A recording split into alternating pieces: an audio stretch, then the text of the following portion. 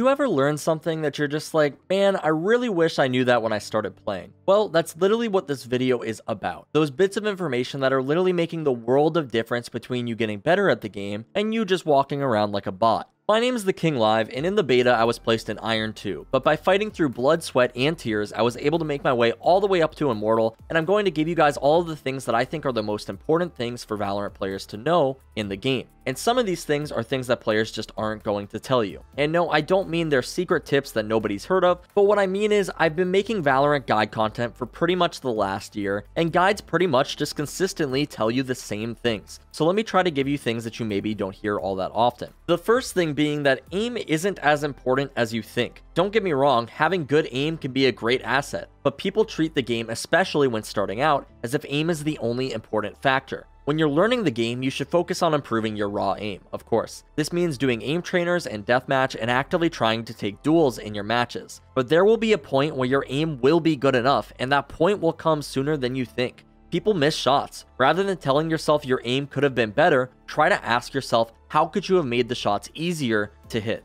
This sort of segues perfectly into the next tip, which is bad teammates can still be perfectly set up. Listen guys, your teammates might be terrible, but I've seen this in practice so many times from our Smurf commentaries on our website, where we have a Radiant level player matched up with bad teammates, and they are able to make these bad teammates look like exceptional players. And they do this by playing off of them and turning their mistakes into an advantage. Basically, the logic here is, if your teammate is going to do something stupid, you yourself can try to make that stupid play less stupid. I play a lot of Omen, for example, so a way that I'll do that is if my teammate is going to wide swing somebody for no reason, I'll be there to blind that target when they actually take the fight. Or another way is if your teammate is just sitting alone in a one and done, try to bait for them, because if you don't, they're just going to get themselves killed. Furthermore, what this means is that if you communicate with your teammates clearly and correctly, you can generally count on them to trade you. Trust me, I've practiced this with my friends who are literally brand new to the game, and if you tell them when you're going to swing and say swing with me, and then count it down, regardless of how good or bad they are as a player, they will generally be able to get a trade. Moving on to the third tip though, and that is that team play is what separates Radiants from Immortals. And obviously the comparison Radiants to Immortals isn't relevant to a lot of people watching this video, and that's not to throw any shade. Everybody starts somewhere, but the thing you need to realize is that you can start working on your team play right now, whatever rank you are. Specifically, what I mean is that Radiant players are constantly aware of what their teammates are doing and how to play off of them. A great way to play off of your teammates as well is by comboing utility. For example, using an Omen blind at the same time your Sova uses his recon, or using a Raze ultimate at the same time your Skye ults. There are a lot of different ways that you can combo utility, but these are things that you'll see pros do all of the time, because one ability alone is generally a lot easier to handle than 2 to 3 abilities being comboed together. If there's anything I've learned from Immortal level lobbies and analyzing pro plays, it's that Immortal players are still too much of solo players. Immortal players are really good at playing solo, but they don't really understand team play all that much, and it holds them back. And that means it's probably holding you back in your rank too. The next tip is actually a little bit relative, but at least in my experience and what I've heard from pros, 10s included, playing less is generally the secret to ranking up more. Now, obviously, there's a potential to rank up more by playing more, and the best way to get better at the game is by playing the game. But in my experience, the best way to rank up is to play just a few games a day and actually focus during them. Don't tilt, don't rage when you miss shots, and don't get upset with your teammates. Just play a few games and genuinely enjoy them. You'll play better, you'll notice you win more, and when you lose, you won't go on a loss streak because you'll quit playing. Obviously, the counterpart to this is queuing a lot, and hey, if you win every game doing this, yeah, obviously it will be faster. But that's not normally how it's going to go, and that's why if you're looking to climb, I suggest to play less. Tip number 5 has to deal with team comps, and that tip is it's absolutely necessary to have a controller on your team. I don't care if it's Viper, Omen, Brimstone, or Astra, you need to have a controller on your team, otherwise you're going to have a very rough time in the game. Personally, for me, the game's not even fun without a controller. There are just too many angles, and it's incredibly obnoxious to deal with. This isn't just my take though, I've heard this from pro players like Fnatic Boaster as well. You can get away without a Sentinel, you can get away without an Initiator, but if your team doesn't have a controller, it's going to be a rough time, and you should save yourself the trouble and either dodge or lock a controller. And that's actually what brings us to our 6th tip, which is everything else doesn't matter. Hey, if you got a controller, don't lock Sentinel if you don't know how to play Sentinel. Don't lock Initiator if you don't know how to play Initiator. Listen, I'd rather have you lock an agent that you know how to play well, rather than locking an agent that you've never played before because it's good on a map. The only exception to this rule I might say is that Viper is pretty necessary on Breeze and Sage is pretty necessary on Icebox. You can obviously still win without them, but they are both very, very strong on those respective maps, and I do believe without them, it does make the game quite a bit more difficult. But hey, if you don't know how to use those agents on those maps, not going to matter all that much. Remember, it's the utility that makes agents different, and if you don't know how to use their utility, they're useless. So don't pick an agent that you don't know how to play for the purpose of filling, unless it's controller. This next one is a bit more difficult to do, but what I've started to realize most recently is that when you're dealing with a team that likes to just full rush everything, the best way to deal with them is to set up crossfires and shoot them down when they're coming in. You will not, and I repeat, will not be able to deal with a 5-man rush solo when they are using utility and barreling down on site. You need your teammates to help you, and you need to position in a way where you and your teammates can play off of each other. Obviously, throwing down a molly to block the entrance gives your team more time to rotate,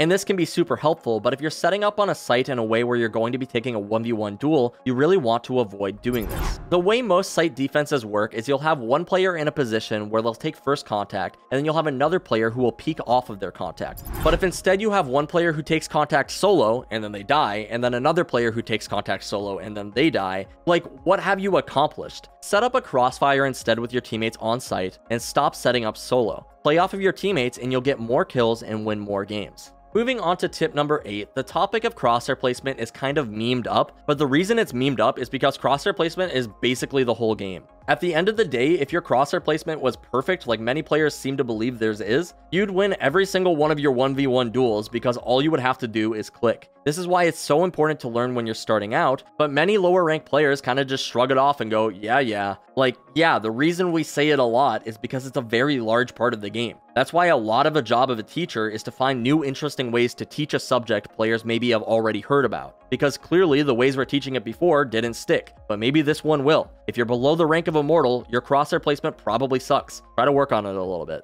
The 9th tip though is that baiting your teammates is really easy to do. And I don't mean a good type of baiting, I mean the bad type of baiting. Sometimes your headspace is just not in the place it should be, and you don't even realize you're baiting your teammates incredibly hard. Maybe you're sitting there inside of a smoke doing nothing, or maybe you're playing in a position far away when you could be pushing up to help them. Baiting your teammates is really easy to do accidentally, and it takes active attention not to do. Baiting isn't something that you just flip a switch and suddenly you're not doing it. Even the best players have times where their rounds play out and they're like, oh shoot, I accidentally baited the heck out of that guy. It happens, but by acknowledging that it happens, we can try to make it happen less. Always keep an eye on your map and try to think about how you can be helping your teammates during the round, and it will reduce the amount that you accidentally bait them. Speaking of looking at the map though, let's talk about the opposite thing that has gotten us all killed far too much, and that is looking at the map at the worst time and getting killed because of this. One of the ways I've learned to avoid this is if you're holding an angle, rather than looking at the map, try asking your teammates what they're seeing. Hopefully, if you're holding an angle, you can rely on callouts from your teammates just a little bit more, and that way you won't have to glance at the map all the time. Because theoretically, they all have the same information on their map that you do, right? So hopefully, if you ask people what they're seeing, they can say the same exact thing that you will see.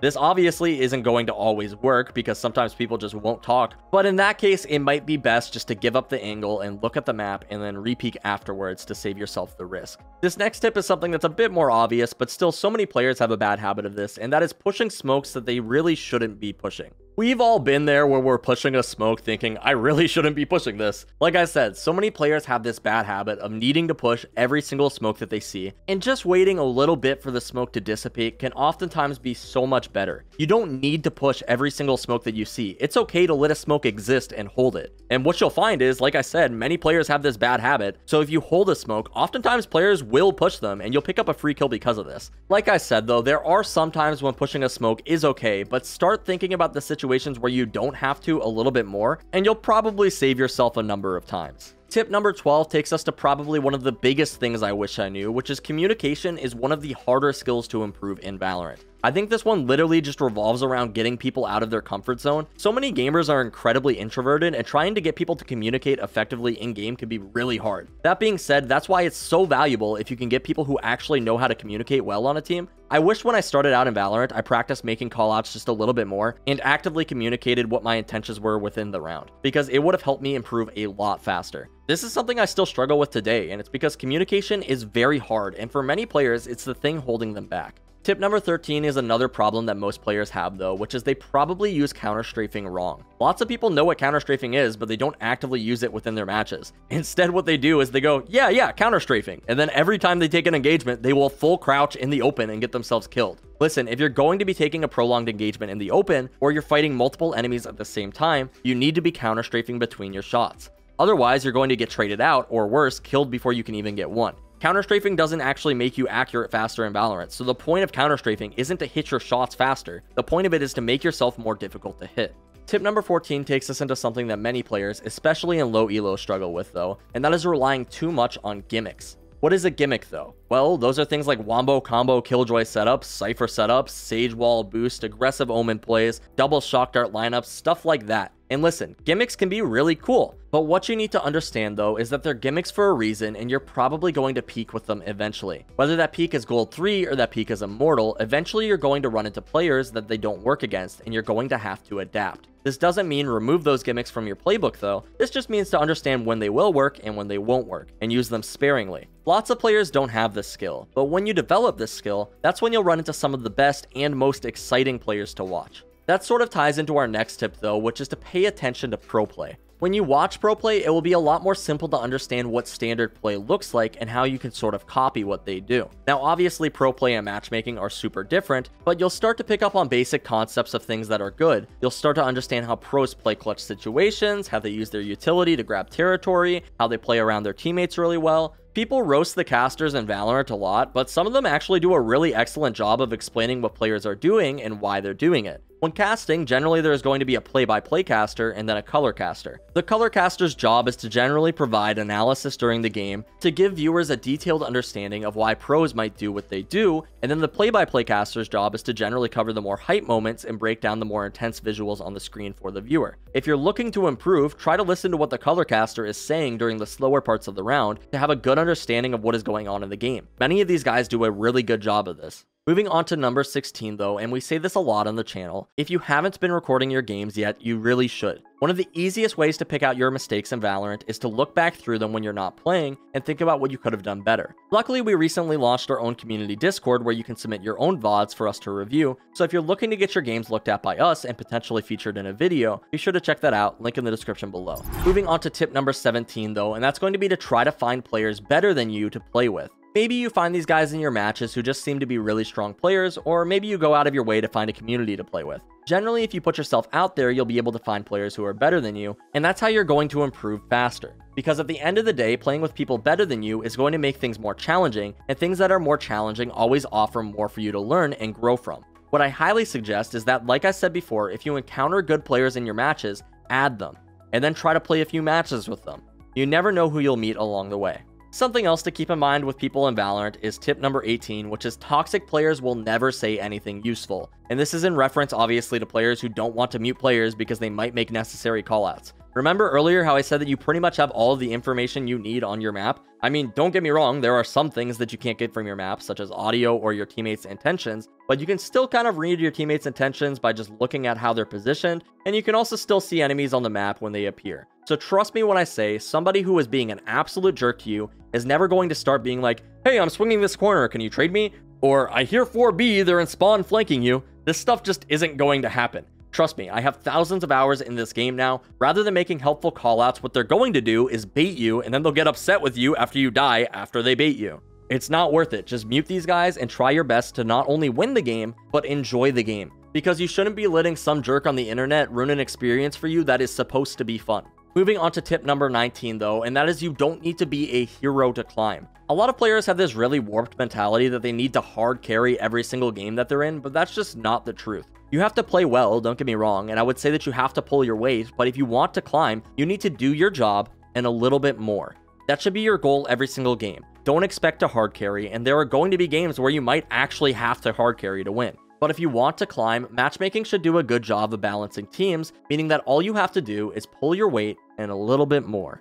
Like I said, this won't always be true, but most of the time it will, and this will prevent you from having the whole mentality where it's you versus the world, because it's really not. You have 4 other teammates on your team that are all the same rank as you, so stop trying to act like a hero and just try to do your job. You'll be surprised how much this helps. Moving on to our last thing that I wish I knew when I started playing Valorant though, and that's that if you wanted to see how some of the best players in the game carry effectively in any rank, that is all available to you at SkillCapped.com. For real, we just got a bunch of new Radiant level players who are helping us showcase exactly how you can get out of any rank in the game, and this is also backed by a rank improvement guarantee, meaning that if you don't see the improvement, it's literally no risk. This is by far the fastest way to improve at Valorant, so if you're looking to join the higher ranks and become the best player that you can be sure to check out SkillCapped.com, link in the description below. I really hope that you guys got some insight into some of what I believe is the most helpful tips for newer players, or even just players in the lower ranks. I tried to avoid agent-specific tips because I wanted to cover things that were relevant for all agents, so I hope I did a good job with this. As always, if you guys enjoyed the video, be sure to subscribe to the channel down below and give us a like, and we'll catch you in the next one.